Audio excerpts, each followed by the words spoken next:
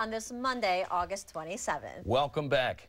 Yay. Okay, for the first time in like a week and a half, we are all together again. So I group know, hug. group hug. Oh, Randy. I'm kidding. I'm kidding. You did not. I'm kidding. Fine. We're talking about raindrops. I love these guys. I'm not talking to you. Metro, and you can see winds out of the southeast 3 miles an hour. Very mild. Dew point right now, 69 degrees. All right, that is your first check of weather. I'm going to send you over to Randy, and we'll get our first check on the roadways. I need your help finding a 75-year-old Alzheimer's patient.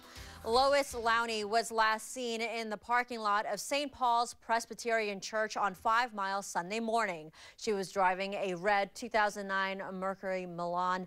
If you spot Lowney or know where she could be, call police right away.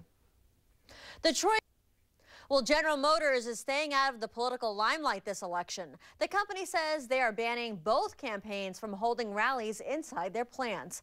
Good morning to you. It is 21 minutes after 5 o'clock on your Monday morning. Up and at 'em, people.